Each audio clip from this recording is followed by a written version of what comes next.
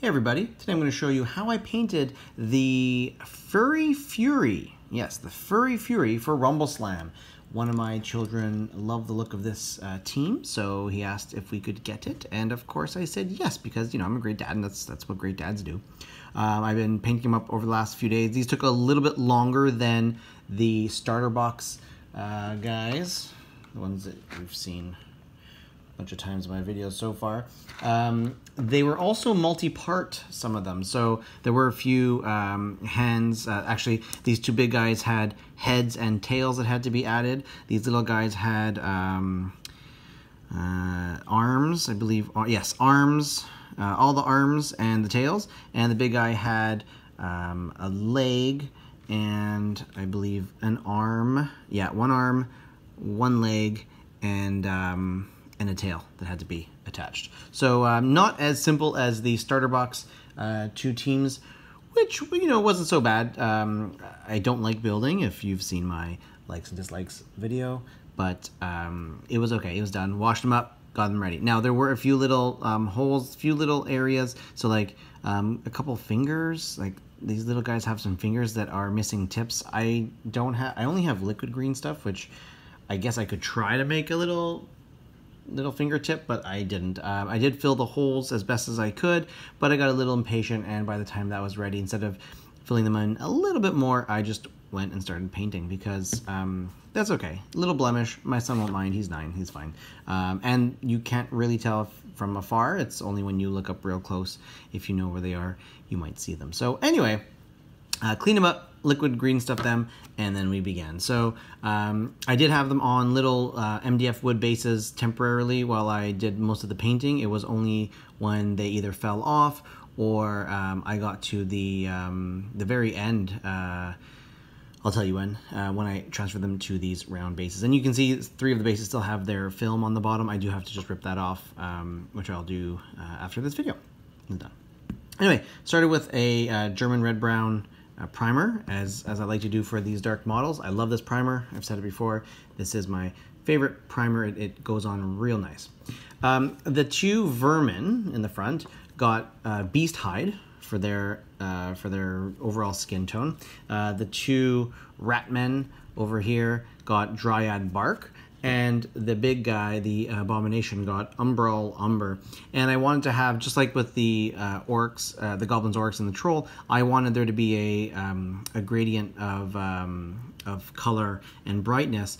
And this one is much starker. You can see the light to the medium.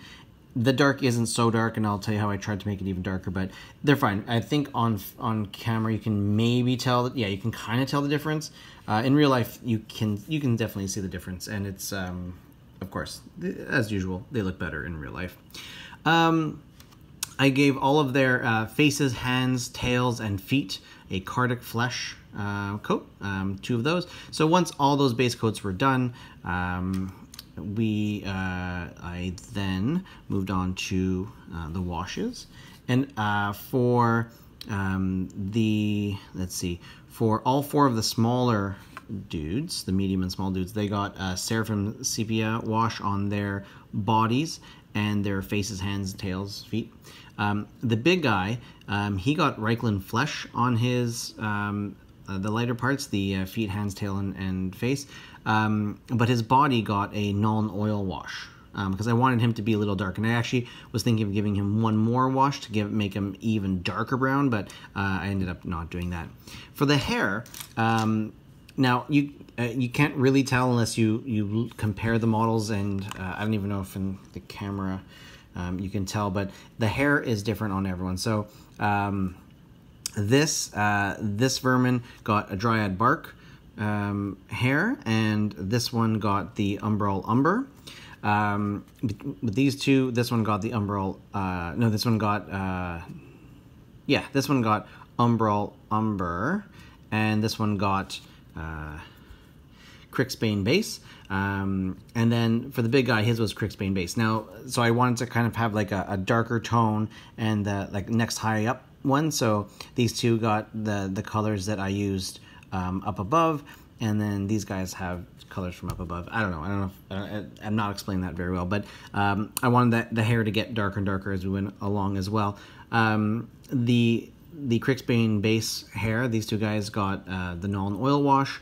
Everyone else got Seraphim Sepia or Reichland Flesh Shade. In fact, this guy who had the Umbral Umber hair, I also gave a second wash in Nuln Oil to darken it up, and because at first it was blending in, because the Dryad Bark and Umbral Umber are so close.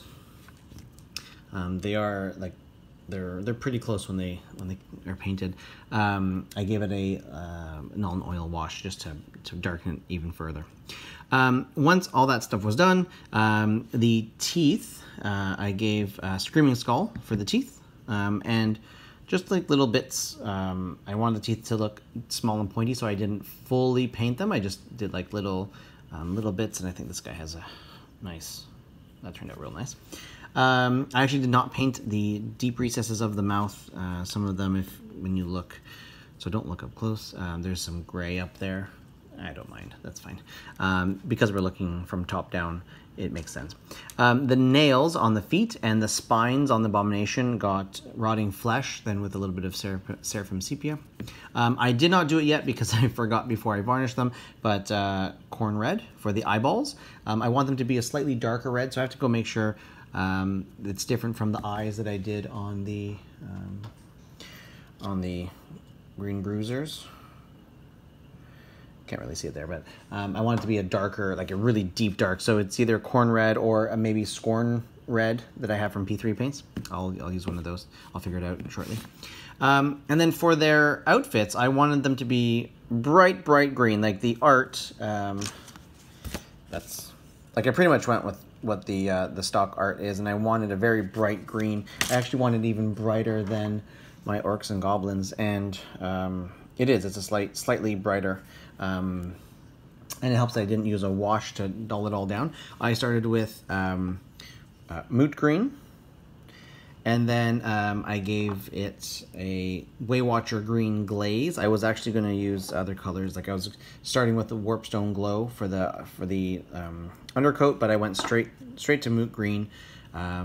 A glaze with Waywatcher Green.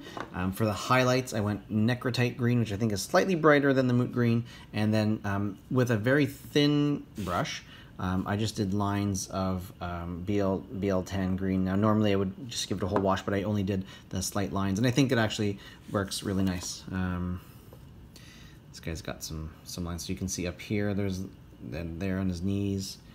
Around where all the folds are, on the under part of the folds and in the middle of the folds. So yeah, that's it. That's everything. That's how I painted the Furry Fury. I'm going to finish off with oh, and I gave it a varnish, a satin acrylic varnish, which I used on all the other models in the last videos on how I painted the other teams. I didn't have the varnish yet. Now I do. That's what I'm using. If it ends up too shiny, I might go over it with a matte that I also got, but I think the satin works nice because it gives them a little sweaty vibe, and they are wrestling under the bright lights of the casino, so why not? Makes sense, right? So that's it. These, again, took a little bit longer than the other guys. There were a lot of different color changes compared to the other ones, and the building took a little bit longer, but not much. I might varnish them one more time, give them some red eyes, peel the bottoms of those, and they are ready for the ring. So this week we will be playing with the Furry Fury. Next, I'm going to finish. This is for a different video, but I'm going to finish the Lords of the Ring, which is one of my other son's teams of choice. And I will show you how I painted those when that happens. Thanks for watching. Hopefully this is helpful. If it was, leave a comment, like if you'd like. If you haven't subscribed, please do so. Otherwise, thanks for watching. Come back for more. There will be more Rumbleslam in the future. Thank you. See you. Bye.